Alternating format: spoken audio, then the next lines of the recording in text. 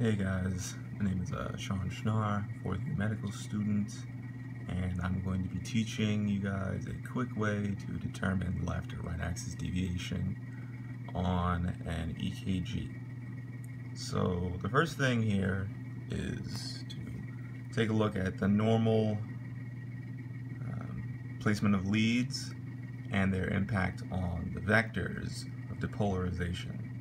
So normal depolarization vector should be somewhere between 90 degrees, AVF lead placement, and negative 30 degrees, which is AVL lead placement. So you kind of expect the depolarization vector to be somewhere between these two lines. Normally it's somewhere in the middle over here, kind of where lead 2 is placed. That's why when you look at a lead 2 on an EKG, it's normally the one you're most familiar with the standard like PGY-3 wave complex. So what you can do with that information essentially is know that you should expect your net vector of depolarization from the ventricle to kind of be in this direction, right? So if you, let's put this down, this is kind of our map for today. If you put a line like this, which is what you expect to be your net depolarization vector, you can see that you can kind of break it down by two vectors that combine to make this net vector. So that would be a horizontal one, or your lead 1, and a vertical one, which would be your lead AVF. So what can we do with that information about the two vectors?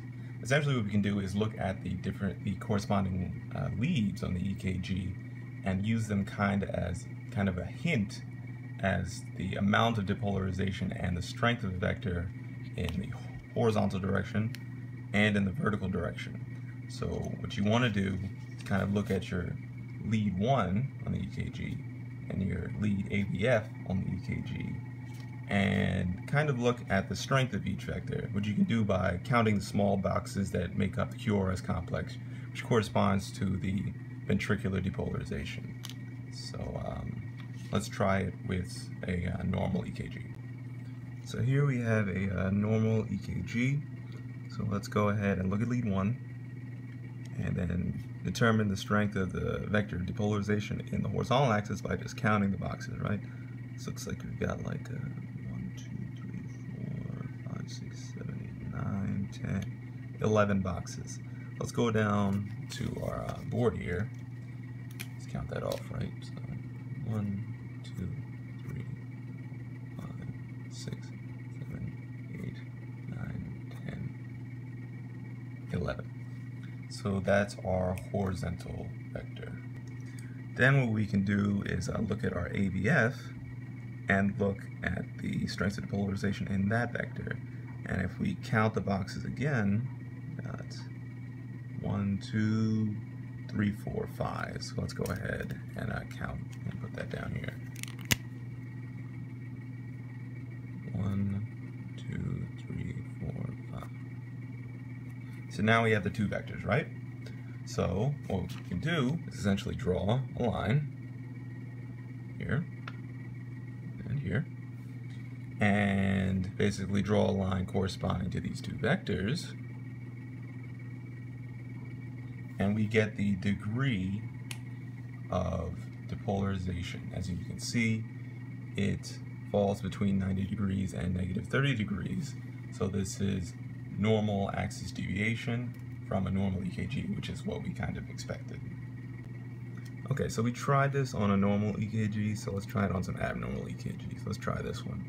So let's look at the lead 1 here, and we can see that the QRS complex is actually upside down. So we're going to have to use the net vector in the opposite direction, because instead of going to the right, like it's normally supposed to, it seems like it'll be going to the left because the net depolarization vector is upside down. Let's take a look at this.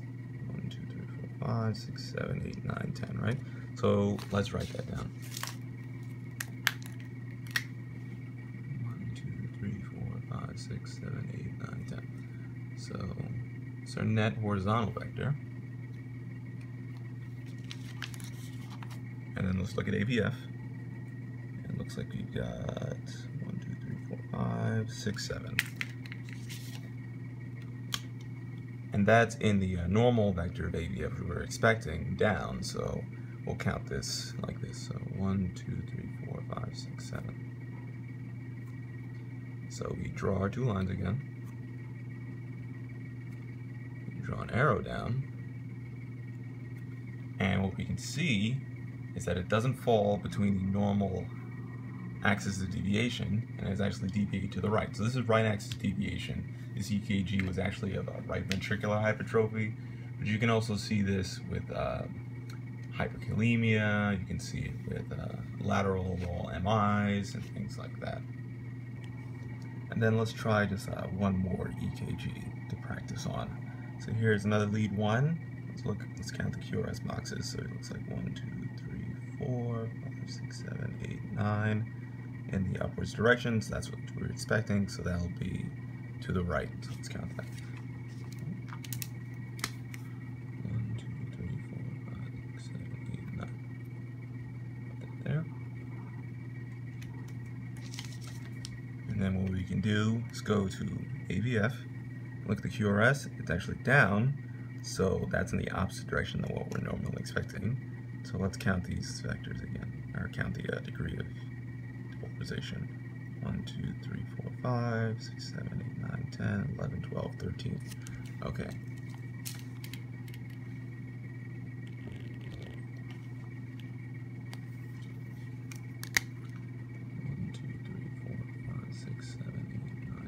That's actually going to go off our little chart here. It's alright. Kind of get the concept. One there. Put a line here. And let's see if I can kind of move that up and show you that the net vector is going to be in this direction. And that's going to be, again, outside of our normal axis on the left side. So this is an example of left axis deviation, which can be caused by left ventricular hypertrophy, an inferior wall MI, or a left bundle branch block. Okay, so this was my little technique for helping to determine axis of depolarization and possible axis deviation from EKGs. I hope this helps you guys out. It's been a lot of help for me, so